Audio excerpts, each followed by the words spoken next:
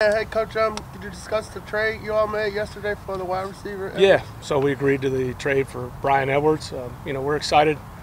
We'll get him here for a physical here soon, and obviously then it'll be a complete.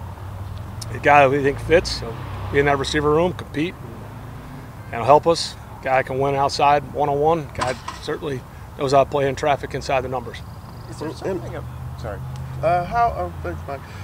So far, how's the rookie minicamp been, and getting to see some of your draft picks and undrafted guys and the tryout guys in person? It's been good. We're going to build these guys up. I really view it more as a rookie orientation. Mm-hmm. We've got to make sure these guys get ready to go, and we'll crank it up a little bit more today and just get them going and build them up in the rest of the spring so we can be rolling by the end of July. Is there something Edwards is also another bigger receiver. Is there something that works for you in your system by having more height, bigger receivers? In our system? Yeah. And so in our system, we're not going to sit here and discriminate against under 6 foot receivers. That's what you're trying to imply. We'd still take Harry Douglas if he was coming out right now. Coach some guy, Lamade Zacchaeus, one of my favorite guys to coach. Certainly is dependable, tough. Brian happens to be a little bit over 6 foot. Khalif Raymond, my all-time favorite, wasn't very big. Darius Jennings, the list can go on. I don't want you to try to. No, I'm not. I don't want you to try to cancel me for the under 6 foot receiver. No, but in all seriousness, you have London, who's 6'4", 6'5", Auden Tate 6'4", 6'5", Edwards 6'3", even Cordero's 6'2" out of the backfield. And you have Pitts. Yeah. Is there what advantage does the larger receiver? Well, it depends on the player, but all those guys, obviously CP is a unique player, but Drake, the reason we took him, he's a guy that certainly can make contested catches, win one-on-ones. Guy plays inside the numbers. Brian's the same way. This guy's made big plays.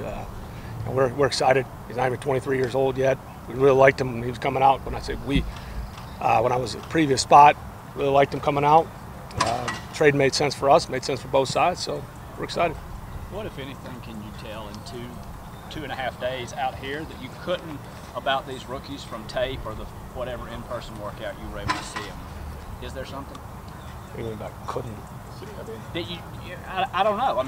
You've seen these guys up close. You spend a lot of time evaluating. Now you get them out here. Do you learn anything new? It's kind of what I referred to earlier. We're bringing them along. We're not in pads. We're not tackling. We're not doing one-on-ones.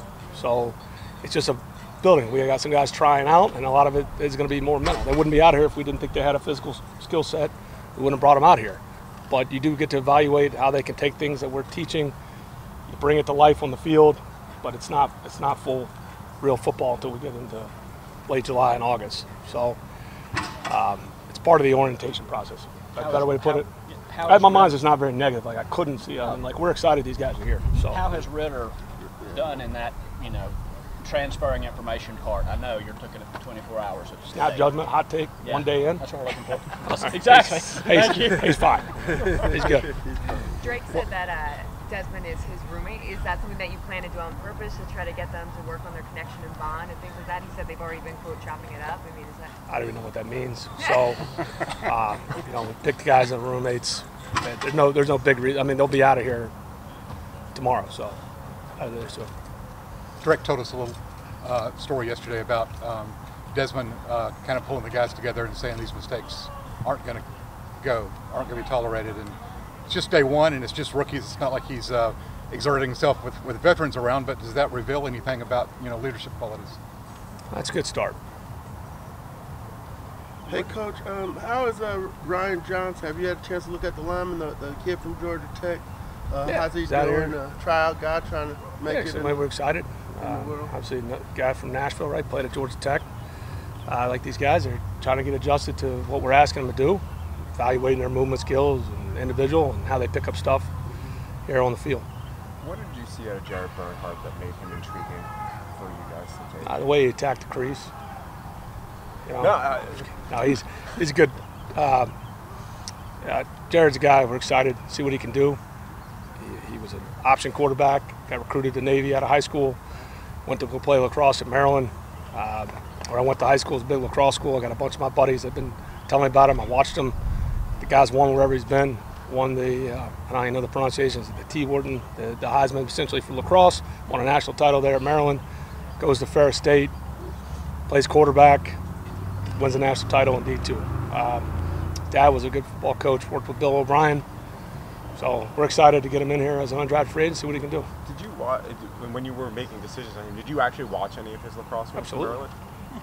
Yeah. What do you take? I'm a big lacrosse fan. What do you take? What did you maybe take transferably that you could see that? It's a skill set, spatial awareness. We'll see if he can translate. I mean, he hasn't played receiver. So we'll see if he can help us there. And if he can, then maybe the role expands. Anything else? When you say it's a good start for Desmond, kind of being a little bit vocal out there, I mean, does that impress you as a rookie that he's already kind of doing it? Is that something normal that you've seen from a young quarterback? Well, I mean, it's one of the characteristics we liked about him.